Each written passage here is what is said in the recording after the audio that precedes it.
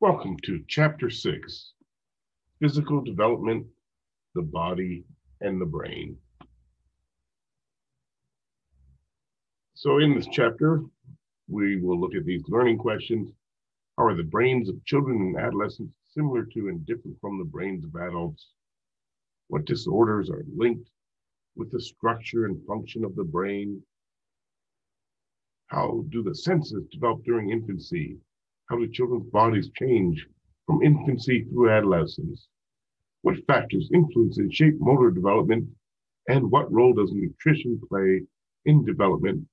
There will be a total of 5 videos in this chapter. The second learning question here, I'm splitting into 2 parts, where we will look at development of the senses in one video and motor development in another. Body growth and changes, in another. So let's begin with brain development.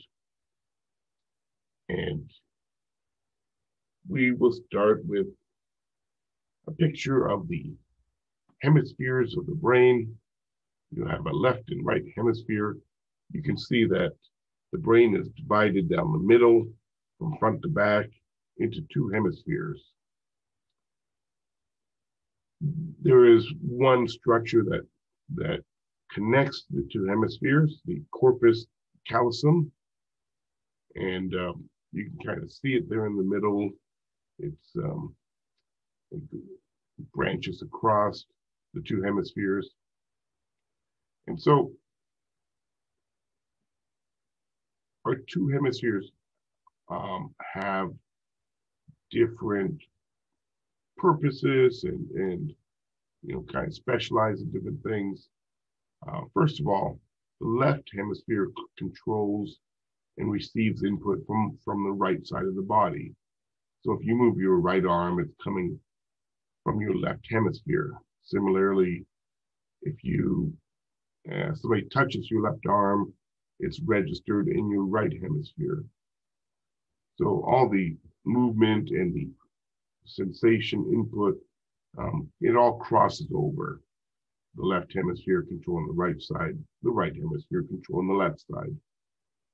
Also, you'll find that for most people, the left side of the brain is the side of the brain where they have their language center. It's also the side that's known more for logic. It's easy to remember. They all start with L. Left hemisphere goes with language and logic. Whereas the right hemisphere, in some sense, it is more artistic in a way. It's involved in more holistic processing. Let me go back to the left side a little bit. Part of the function of the left side, or the way it operates, is more sequentially. It does like step by step sequences. So this is why it's good for logic. Logic is kind of a sequential, step-by-step process. Okay, if this, then that, this is why you use your left side for things like mathematics, because that's kind of like a step-by-step process. The right side, we say, is holistic processing, meaning that it's about creating a whole from many parts. So if you think about painting, you create a whole picture from little paint dabs and brushes and different colors. And if you, create some kind of structure, it's about building a whole from parts. So an architect, is going to use the right side of the brain to design a building, and to try to get it to look a certain way when it's finished. You also would use your right side of the brain for things like music. If you think of that, that's holistic as well. It's made up of little, a bunch of notes and whatnot, but the end experience is, combining all the different sounds of whatever instruments are involved to create a whole sound. So the right side of the brain is always about this holistic processing, putting together pieces to create something larger, and whereas the left side of the brain does more sequential processing. Okay, the two sides are constantly in communication with each other across the corpus callosum. So it's not right to say that somebody is left-brained or they're right-brained. I mean, both brains are constantly operating. Not both brains, both hemispheres, I should say, are constantly operating and communicating back and forth. So it's not like people use one side of the brain more than the other. That's kind of a myth. We're always using both sides of our brain, no matter what we do. It's just, there's certain specialty areas in the left and right sides. That is knowing, but before I leave here, that's known as lateralization, meaning that one side of the brain performs the task more than the other side. So we say that language is lateralized in the left hemisphere, meaning that the left hemisphere does most language processing. The right hemisphere does some, by the way, but most of it's in the left for the majority of people. Okay, so that's the hemispheres of the brain. Let's take a look at the lobes of the brain, and this should all be with you. And I'm going to, I want to concentrate on kind of one main area in each lobe of the brain that I want you to know. So we'll start with the frontal lobe. You can see it colored green here in the left picture. We use a frontal lobe for problem solving, it's personality and emotions, reasoning, motor planning, speaking. One area in particular that I want to point out is where it says movement, that purple kind of tube looking thing that goes across the brain. I mean, anyways, right at the back of the frontal lobe is the area responsible for movement. We call it the motor cortex, and it runs across your brain, across both hemispheres, left and right. So that is where you initiate all of your movements. Once again, it's right at the back of the frontal lobe. Moving back to that yellow area, we have the parietal lobe. This is responsible for sense of touch, spatial perception, knowing right from left, and reading, at least academically reading. The area I want you to know is where it says body sensations. That's at the very front edge of the parietal lobe, and that is called our somatosensory cortex.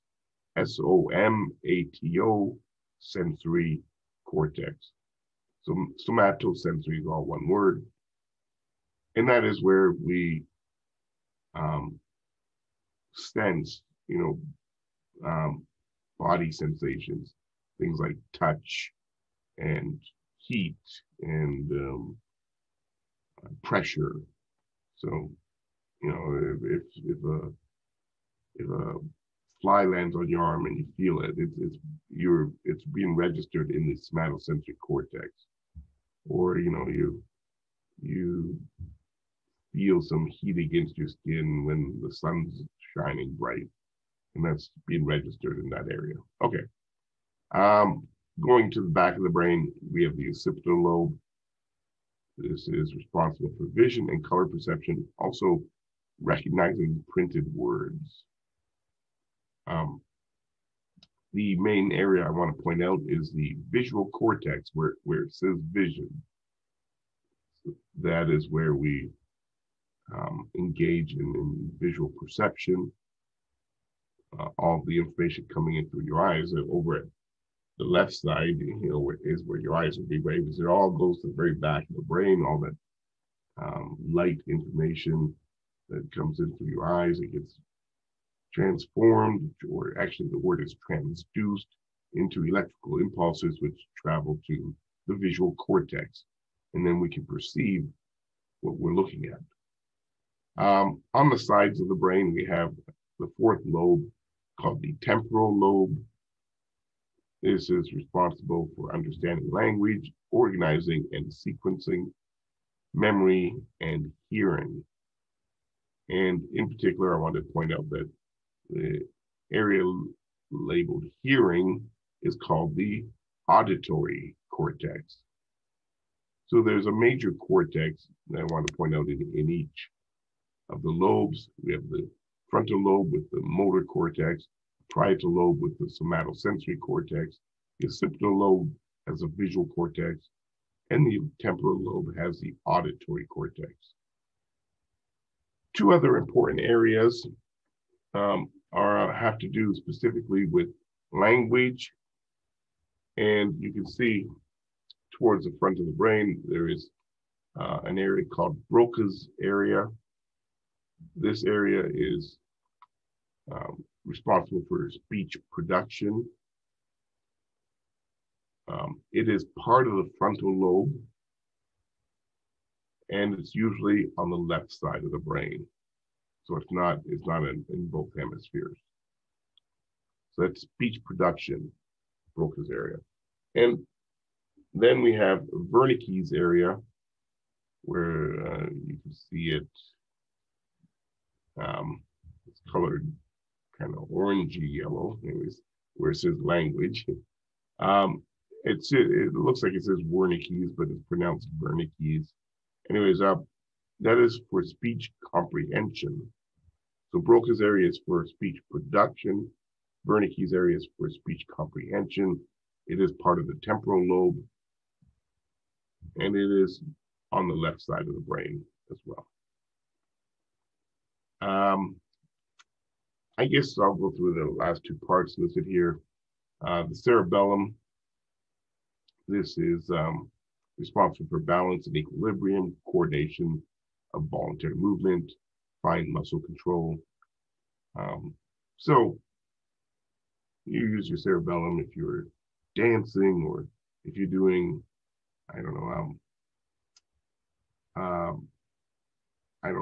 well-rehearsed movements like that are precise, like something like swinging a bat at a ball. You'd be using your cerebellum to help coordinate the action. I mean, you initiate movement from your motor cortex, but the cerebellum helps to, with the whole coordination, like in the timing and things. So if you think about somebody dancing, a lot of it has to do with timing and balance, and same as swinging at a pitch, has to do with timing and coordination of doing it all at the right time. Anyways, one thing I'll mention about the cerebellum is certainly susceptible to alcohol. This is the part of the brain that they're kind of testing when they have you, walk a straight line, one foot in front of the other during a roadside test, or, to stand on one foot and touch your nose or something. Because as the cerebellum, if you have been drinking, the cerebellum gets affected and it causes a lack of balance and coordination. This is why people that are drunk stumble around a lot. Their cerebellum is drunk. Okay, anyways, finally we have the brainstem. This is connected to the spinal cord. So it's right at the very kind of base of the brain, and so it controls a lot of very rudimentary functions of living. So things like breathing and heart rate and body temperature, alertness, and the ability to sleep, digestion and swallowing, a lot of really basic functions. So your brainstem is like it's down closest to your body of all the brain areas, and so it's controlling basic functions. And if you think about evolution, humans used to have smaller brains way back when, but we always had a brainstem.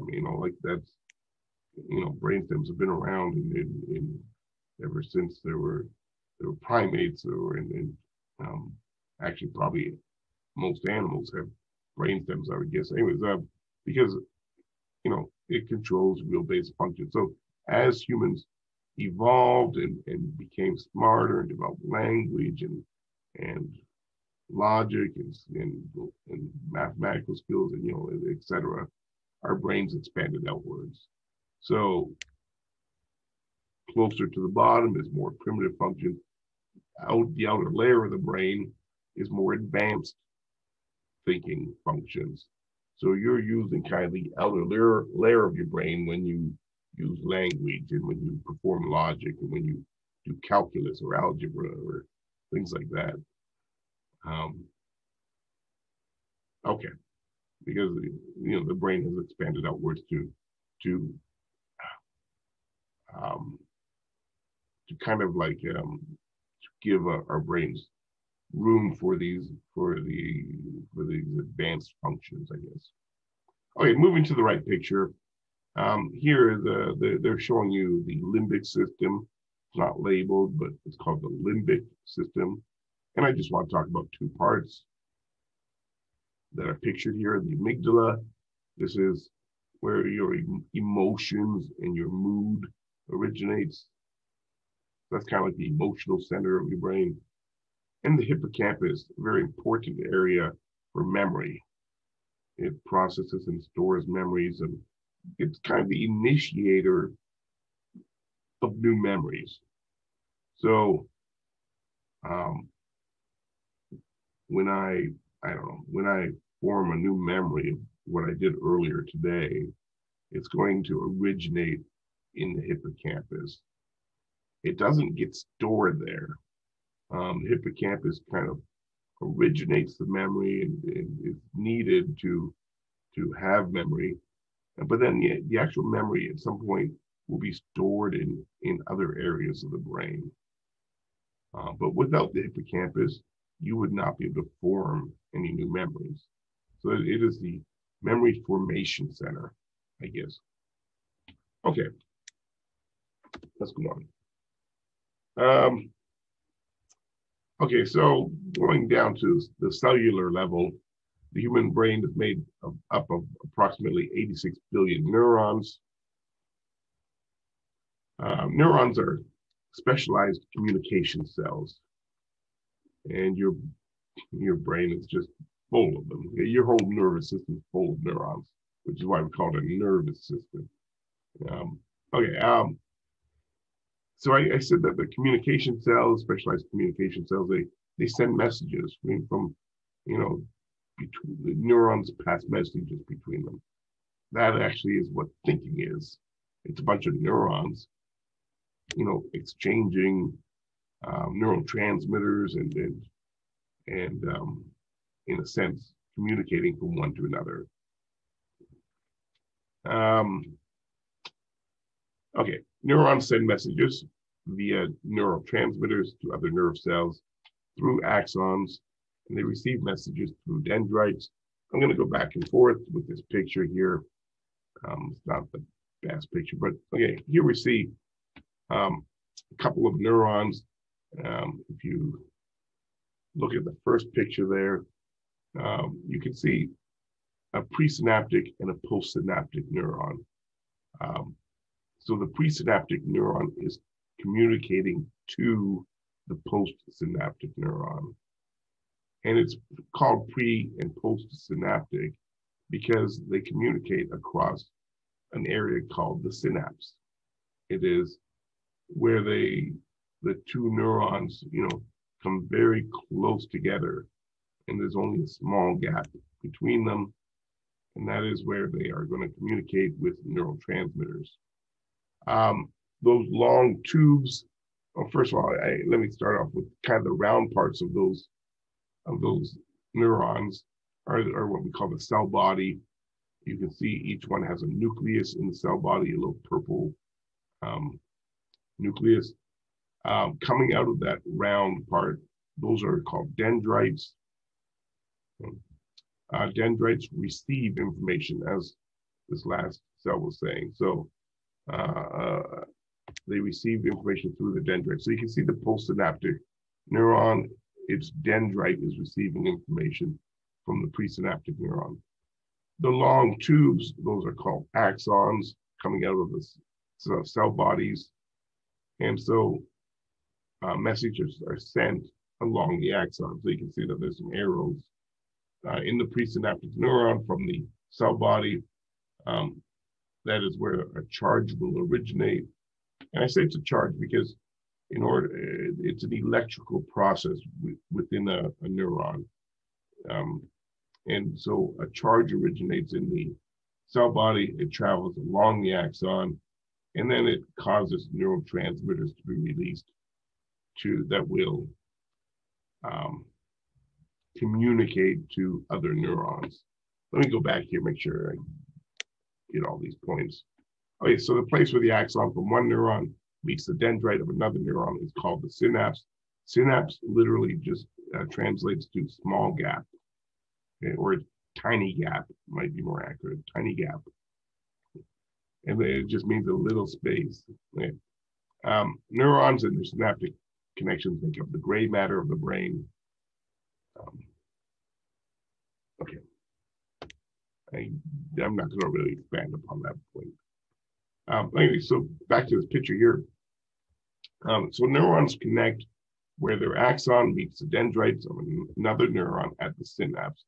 So anyways, I was talking about, how these two neurons communicating presynaptic to postsynaptic. Now they have close-ups of the actual synapse where the two neurons are communicating. So the axon terminal that you see, once again, it's still in this first picture, that's at the very end of the axon of the presynaptic neuron. It has these little terminal buttons. The terminal buttons contain the neurotransmitter, which is basically brain chemicals, things like dopamine, serotonin, endorphins, etc. Okay, any specific neuron will only deal in one type of neurotransmitter. So that, maybe these are dopamine neurons, or maybe they're serotonin neurons. Anyways, you can see there's a small gap between that what's called the axon terminal button and the dendrite of the receiving postsynaptic neuron. And you can see in the second picture that chemicals being released. The neurotransmitter chemicals are stored in what's called vesicles. That just basically means little bag, okay? It means like a little bag. Okay, so it's like little bags of chemicals. Okay, so when the presynaptic neuron wants to communicate to the postsynaptic neuron, it releases neurotransmitters into the synapse. The neurotransmitters will bind onto some special receptor sites on the postsynaptic dendrite. So you can see there's a picture of a few receptor sites. The receptor sites are specialized for one type of neurotransmitter. So if this is a dopamine neuron, and if there's some serotonin floating around in the system, it's not going to affect it at all. The serotonin won't bind to these receptor sites. But whenever there's dopamine released, and it will cause a reaction in the postsynaptic neuron. Okay, so neurons connect at synapses. So we have the word synaptogenesis. I'll go back to the top here. And that basically just translates to the development of new synapses. After a baby is born, new synapses may be formed at an incredible rate of more than 1 million connections per second. So after the baby's born, the brain is forming a million, at certain points at least, forming 1 million new connections, which means synapses where two neurons are, coming together to form I'm going to call it a connection, even though they don't actually touch, but they're connected when they line up like this, and the dendrite is next to the axon terminal button. So if up to 1 million of these connections in the brain are being formed per second, it's an incredible rate. Okay. After overproduction of synapses in infancy, including early childhood. Um, there's still overproduction going on. Overproduction means that the brain forms more connections than will ever be needed initially. And then there's a pruning process that starts.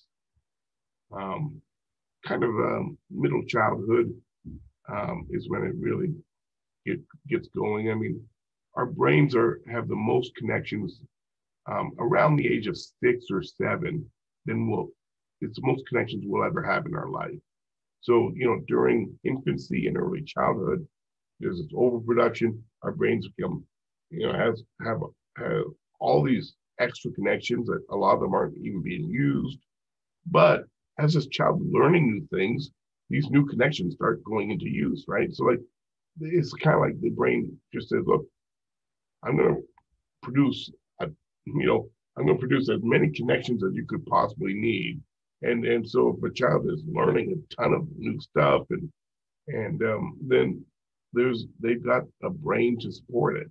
They've got all these unused connections that they can use to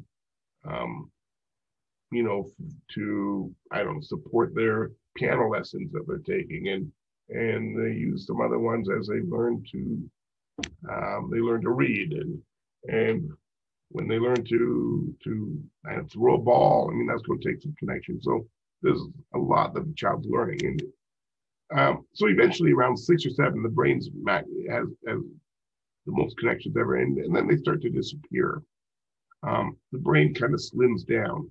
It starts to get rid of the unused connections, called pruning. Just like you prune a plant. You kind of you snip off some of the branches or um, I don't know what they're called on flowers, like stems or like waves. Maybe they're just called branches. Anyways, like the ones that aren't thriving, they're not particularly strong. You kind of you prune them away so that the strongest branches will become even stronger. There's going to be more energy to go into those ones, rather than supporting a bunch of branches that aren't doing very well or aren't really being used for much. So this is the pruning process. So our brains become more streamlined and efficient with less connections. The brain can operate faster. And this is exactly what happens as we move from middle childhood into adolescence. The pruning continues. The pruning is going to continue all the way into early adulthood, as the last parts of our brain kind of finish developing. Okay. There are, by the way, when I say pruning, they basically deteriorate and disappear. Pruning means that the connections deteriorate and disappear. Okay, plasticity of the brain is our next topic. And plasticity of the brain just means that your brain is malleable, meaning that it can change. And it does, it changes every day. Okay? Your brain changes in response to environmental stimuli and environmental influences. So as I learn a new skill, my brain changes in certain ways to support that skill. Maybe, so in some cases, it might mean that there are new connections formed, or there's old connections that are strengthened to support this new skill I'm learning. Anyways, but there is a change in the brain. Anything you learn, so your brain changes every day, because you learn something every day, right? And when I say learning, that includes memory formation. In order to store memories from today, my brain's going to make some little changes structurally at the cellular level. And this is what plasticity is about. We used to believe, the brain is eventually set after it develops. Your brain never changes again. This was the old thinking. And before we understood about this plasticity. So kind of like you had a set brain, just like the wiring and components in a computer are set. we believed that the brain was set. And then you would just kind of put information in, just like you put information into your computer. But when we learned about plasticity, it just, it was a whole new ball game in a sense. It would be like having a computer where the wiring inside is constantly changing as you put more information in your computer. It adjusts itself and becomes more efficient at storing whatever you're putting in. I mean, this is what your brain does. It changes in response to what you're learning and the new memories you're forming. So we have constantly changing brains. And anyways, there are um, two types of brain development or types of plasticity that occurs: experience expectant and experience dependent brain development. And the experience expectant brain development occurs because our brain expects certain events to happen. So these are experiences that we expect every child to experience. They're very basic things. Doesn't matter if you're rich or poor, or or whether you live in India or China or the U.S. I mean, there's certain things every child is expected to experience. So, for instance, being exposed to light. Okay, I mean, like, you're exposed to light after you're born. I mean, you come out of the darkness into light. Now you might say, well, if you're born blind, not really registering light into the brain. But I mean, there's exceptions, but basically, but even if you're blind, you still have, your skin is being exposed to light. I mean, like that, But for a normal healthy child, every child is going to be exposed to light. They're going to have light enter their retinas, and this is going to register in the brain. Okay, this is our visual system, and some pathways are formed to support the visual system. You're expected to hear sounds. Once again, unless you're deaf, but you will hear sounds after you're born. Right from the time you come out, you'll be hearing things outside of the womb. And actually, even in the womb, you hear some things. But you're expected to hear language, and the brain responds to it. When we hear enough language, we learn to speak. No one teaches us. Your brain expects language input, and then it operates on it. It analyzes it, and it basically becomes able to correctly speak the language that it's been exposed to. What else? Touch things. You're expected to touch things after you're born. So when I say basic things, I'm talking about things that like so basic that every child experiences. You're exposed to light. You see things, like you'll see objects and things. That you'll hear sounds. You'll hear language. You'll touch things in the environment. So you learn about different textures, whatnot. And all of this is stuff that the brain does expect. Our brains are built to, analyze all this information, the visual information coming in through our eyes, the auditory information coming in through our ears. I mean, we need specialized equipment for the brain to analyze these things. We touch things with our special sensory receptors in our fingers, and the brain operates on this, and it changes in response to what you're seeing and hearing and touching. Okay, so that's experience expectant. Normal experiences that our brain expects as a normal event of being alive. And then we have experience-dependent brain development. This is much more individual, depends on each person's particular experiences. So your brain will change differently than somebody else's brain. Like, all of our brains change similarly in response to light and hearing sounds and hearing language and touching things. But I might learn to play piano as a child, whereas you might, do some kind of sports. You learn to play basketball as a child. I mean, two very different experiences. And so my brain's going to develop around my piano lessons, and there's going to be pathways to support that.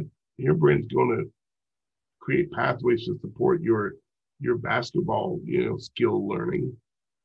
Maybe I do puzzles and you play cards, and I end up playing chess and you like to golf, whatever. I mean, we each have individual experiences. Um, some of us read more than others or are read to more than others as children. Some of us go to zoos as children, some of us may not.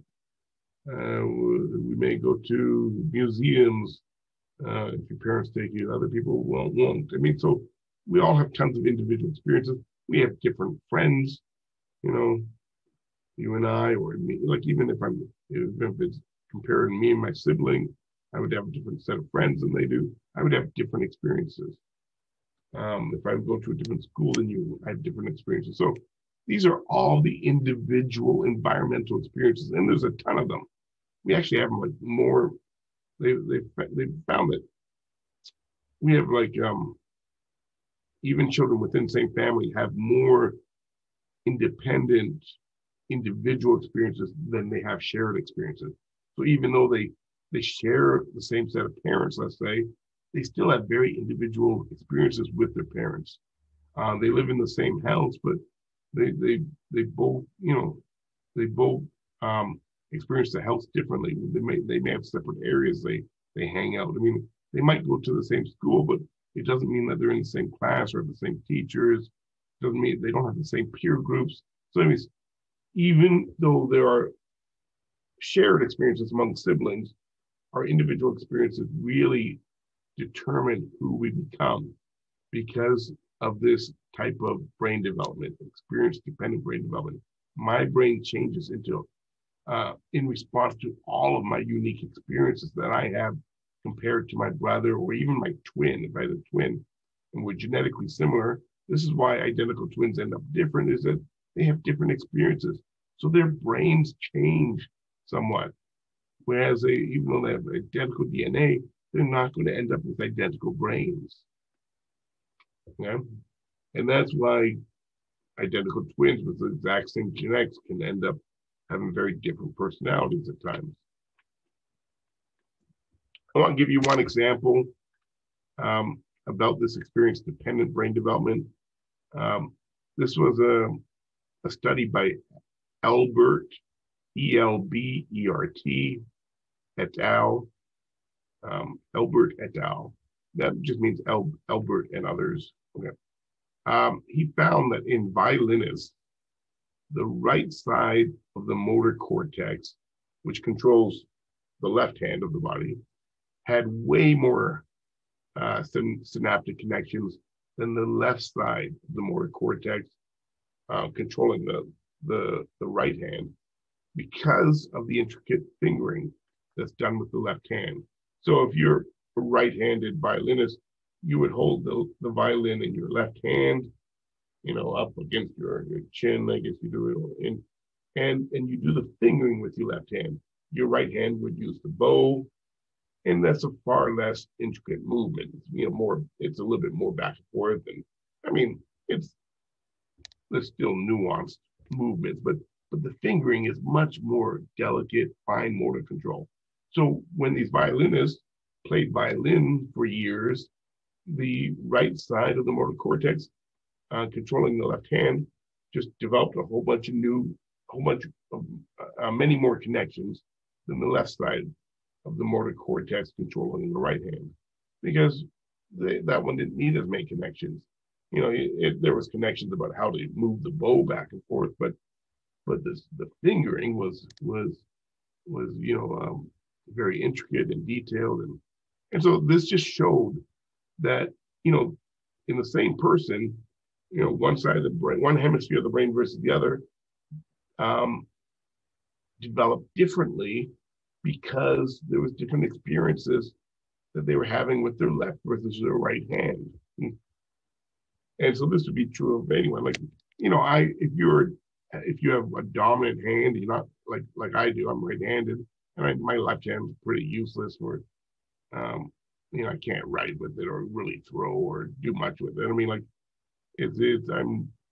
I'm sure if you were to look at my motor cortex, I mean, I would have way more connections, probably in the left hemisphere, because I do almost everything with my right hand.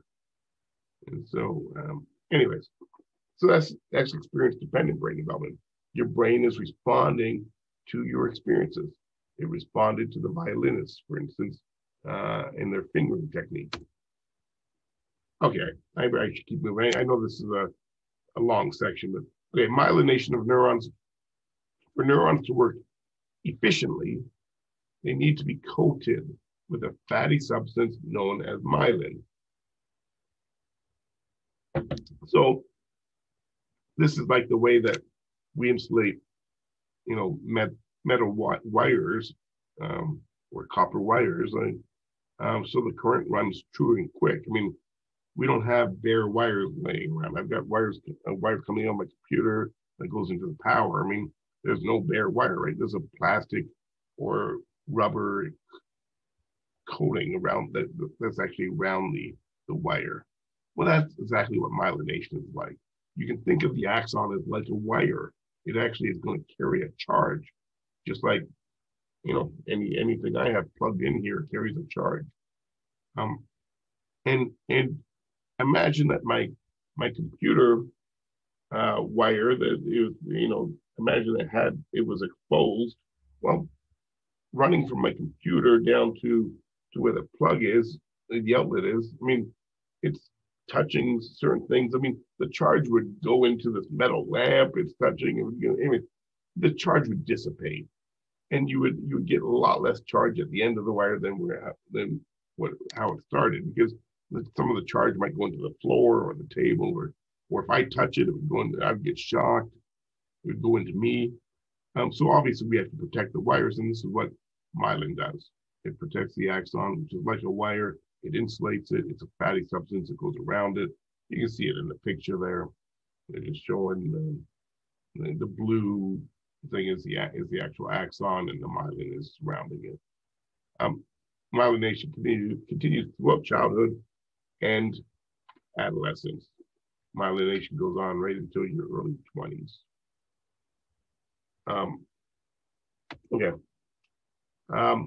Different areas develop at different times, and myelination happens at different times. So the brain continues to develop, obviously, all throughout childhood, all throughout adolescence. Certain things happen in childhood. Myelination of speech centers and motor centers, particularly fine motor skills. This myelination goes on early. It really kind of completes the process during childhood. I mean, as you're learning all your major, fine motor skills in childhood, I mean, you're going to develop other skills as you get older in adolescence. And I'm not saying that, but your basic fine motor skills, I mean, they're developed in childhood. And they're important to have. You need to be able to reach and hold things and pick things up and feed yourself. And so this myelination goes on early to get that system ready early. The speech center is very important. So that happens early. You're learning language, starting in the first year of your life. And, you're going to be speaking by, in your toddler years. I mean, so it finishes and it myelinates very quickly, very early to support this rapidly developing speech center. So things like speech center and movement, motor centers, fine motor skills, these are all really important and basic kinds of skills that need to be readied early. So that's all done in childhood. The last 2 points here, these are referring more to adolescence. Development is still occurring in the prefrontal cortex. They mean still occurring in adolescence. This prefrontal cortex is right at the front of our frontal lobe. This is where we do our reasoning, judgment, and impulse control. In fact, the prefrontal cortex is really the last area of the brain to kind of finish developing. So when I talked about that your brain's still developing into early adulthood and there's still myelination going on, if you guys are like 20, 21, 22 years old, your prefrontal cortex is still finishing up. It's still myelinating. Why is it doing so late? This is a really important part of the body. I mean, part of the brain. Well, the prefrontal cortex has taken all of childhood and adolescence to really develop properly. it's been developing and developing, because it is the most complex and like and it is really the most important area of the brain. So it is where you make all of your decisions. Whether you're moving or talking or whatever you're doing, you're kind of controlling yourself and your actions and your behaviors from your prefrontal cortex. It's such a complex, important area that the development takes so long for it to really finish and become mature. And so this is why it continues developing all through childhood, all through adolescence, and into early adulthood. It's kind of finishing up very early in adulthood, and the myelination is completing. By the way, that's one of the reasons why middle-aged teenagers don't often have a lot of impulse control and don't always show good judgment or reasoning skills, is because that area of the brain's not done yet. And similarly, to think of children, they really don't have good impulse control or reasoning or judgment. So it takes a long time to gain an adult level of reasoning, judgment, and impulse control. Okay, the connections between reasoning centers and emotion centers, referring to the amygdala, are still developing. Once again, this is referring to adolescence.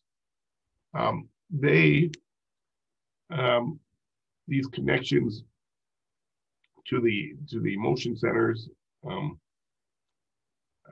between your reasoning and emotion centers, they're very late developing as well, which is why it's often hard for adolescents, like once again, early or mid-adolescents, to control their emotions.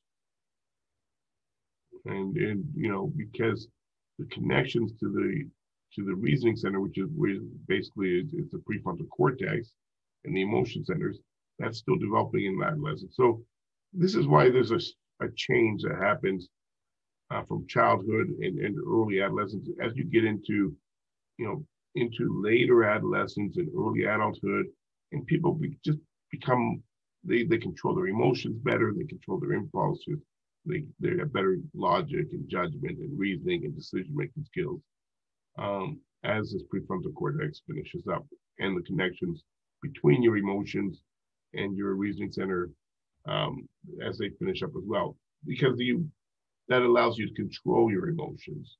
Once those connections between reasoning and the amygdala are complete, and then you can kind of control your emotions. You realize I don't have to cry if I don't want to, or I can put a brave face on you. So this helps you control emotions. Whereas young children, obviously if you watch a young child, they really can't control their emotions. Okay, let me go on. So I'm going to just talk about a few disorders to finish up this first section.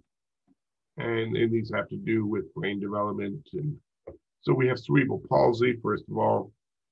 The symptoms include muscle rigidity or lack of control of movement.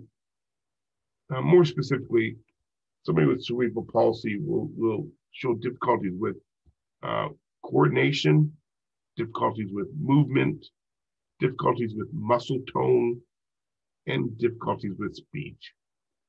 Those are kind of the big four. So difficulties with coordination, movement, muscle tone, and speech. It's caused by abnormal development of the brain or damage to it, either prenatally, during birth, or after birth up to the age of 3. Some factors that are involved with an increased risk for cerebral palsy are premature birth, low birth weight, conception of 2 or more fetuses at the same time, like having twins or triplets, or maternal exposure to toxins or infections, and lack of oxygen, during the birth process. Sometimes the baby loses oxygen when the umbilical cord gets squeezed.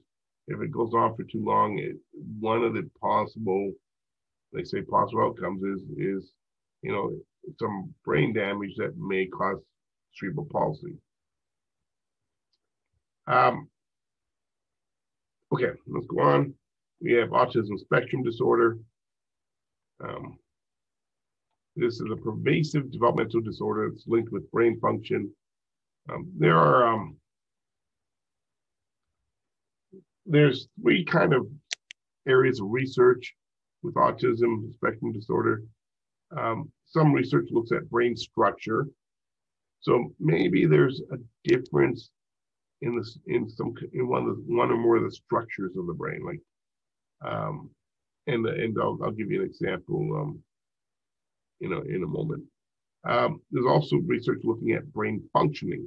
Maybe the brain structure is the same, but certain areas function differently, which causes the autism. And there's also research in a third area, which looks at connectivity between different parts of the brain. So maybe it's some connections between one part and another that leads to cerebral palsy, rather than structure or specific functioning. It's these connections.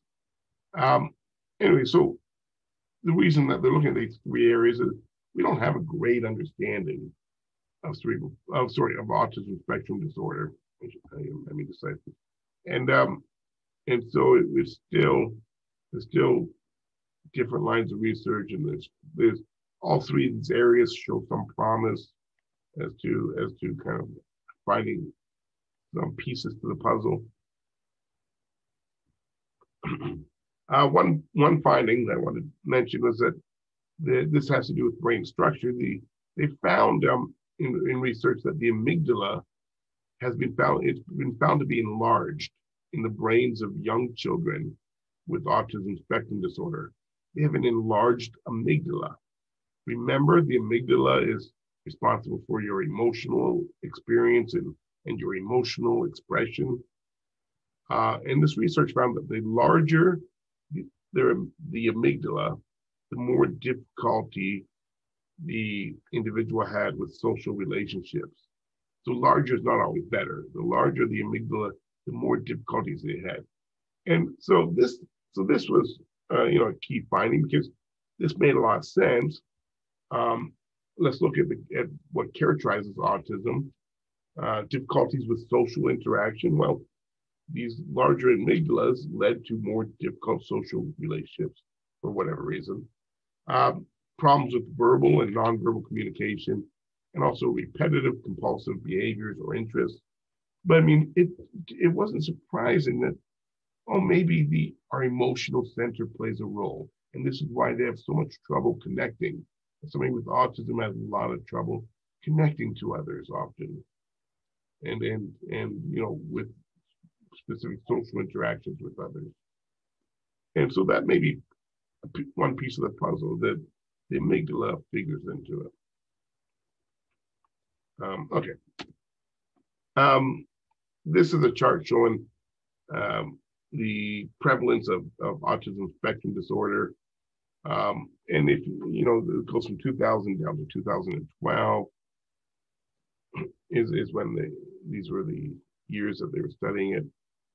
And so if you go back to 2000 and 2002, you can see that the prevalence rate in the second last column, it was around 6.6, 6.7 per 1,000, which is about 1 in 100, every 150 kids would have autism. And then you go down to the bottom, last couple, 2010, 2012. So this is, about 10 years later after those first couple of readings. And now we're up to like 14.6, 14.7 per 1,000.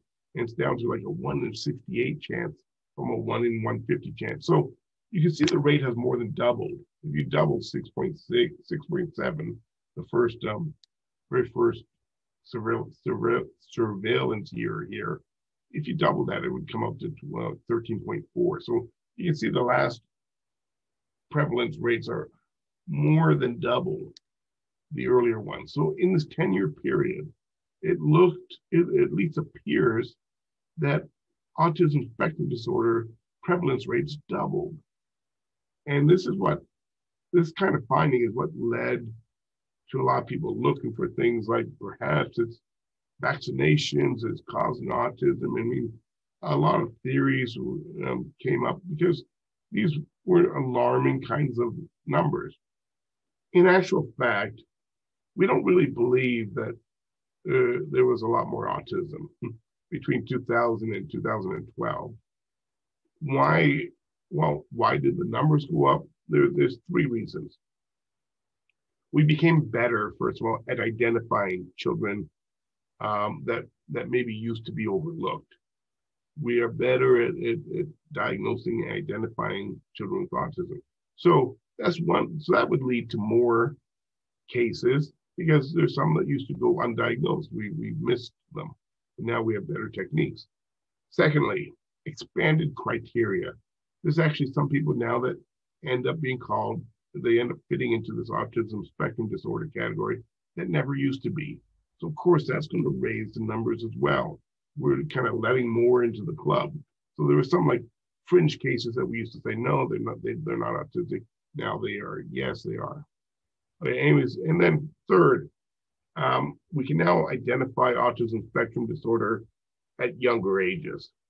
As early as 18 months now, like a year and a half, they can identify autism. And this never used to be the case. So it used to be that autism wouldn't be identified until at least into the preschool years and sometimes into the primary school years. But now it's like a year and a half old, and they can identify and diagnose it. And so because we're identifying and diagnosing it earlier, that also leads to more identification. So anyways, these three facts I mentioned, really, they believe that this is what explains this increase shown in the chart, and that we didn't actually gain more cases of autism. We just widened the category. We identified the ones we used to miss, and we started identifying earlier, so we have a wider range of people that we test. Finally, the last slide of this first section is about schizophrenia. And we're going to mention this here, even though it's not, it's only a childhood disorder in rare cases. There is certainly something called, there is a childhood schizophrenia, but it's fairly rare, I'll tell you. But let's go through schizophrenia anyways. Symptoms are delusions. That means false beliefs, believe something that's not true. Hallucinations, you see or hear something that's not there. Disorganized speech, disorganized or catatonic behavior, or negative symptoms. Negative symptoms means there are things missing that used to be part of your personality or part of your behavior. So an example of a negative symptom is something called poverty of speech, meaning the person talks a lot less than they used to, or maybe they don't talk at all anymore. That would be a negative symptom because something's lacking. Sometimes somebody with schizophrenia may show a lack of emotions. That would be a negative symptom. Something is missing. They're not showing the emotions they used to show. So negative symptoms are when something is subtracted, something is missing from their normal behavior. Positive symptoms are when something is added. These first examples are positive symptoms. Delusions, they never used to have them, now they do. That's a positive symptom. Hallucination, so positive doesn't mean good. Hallucination, they never used to have them, now they have them. So if something new has been added to the behavior, it's called a positive symptom. Negative symptoms mean something is missing from their normal behavior. Anyways, so those are kind of the major symptoms. Different schizophrenics have different combinations of these symptoms.